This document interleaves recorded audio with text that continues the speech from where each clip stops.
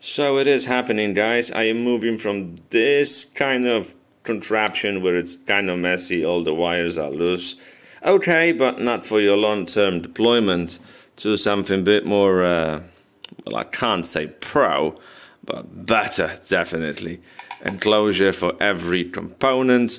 We got an O-ring from TPU. Yes, so good. We got some thicker wires. Oh, they are so nice as well.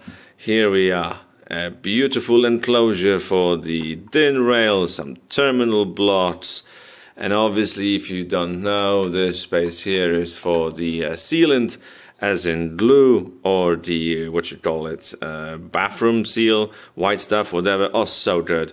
And I've been playing around with the DuPont cables, but I don't like them too much because they're very soft and squishy. And there you go, there is the SHT20 sensor behind, because why not, it's just for kicks now. But these wires need to be replaced with these, because we're going in all the way, right? And I also printed these bad boys.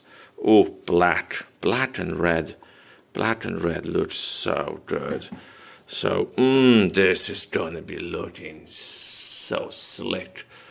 And this is matching the groove setting I've been testing, so all of that will work perfectly. I also have, oh, this is a bit wobbly today, I also got the one for this, so they will be all covered once I got all the wiring down.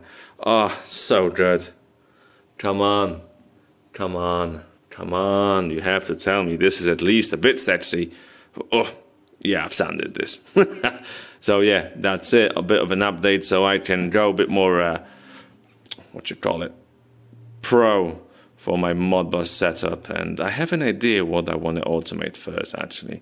It will be a bit of a doozy, but we'll see how we get there. Alright, thanks for watching.